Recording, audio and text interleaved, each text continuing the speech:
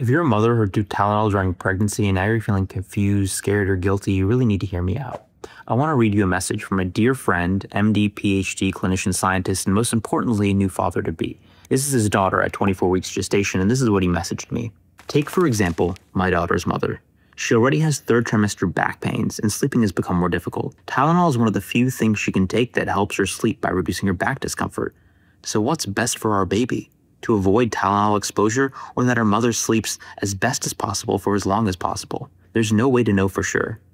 But with what I do know about paracetamol, Tylenol, sleep in human pregnancies, I'm willing to bet my baby's neurodevelopment on prioritizing her mother's sleep. Something I repeat constantly to my residents is that being a clinician means taking life or lifelong lasting decisions based on imperfect data. It's always been like that, and it will always be like that. That's the truth. This is a complicated topic. It deserves nuance and humility. But let's have this open conversation without pointing fingers, without blame, with compassion and an open mind. Stay curious. Thanks.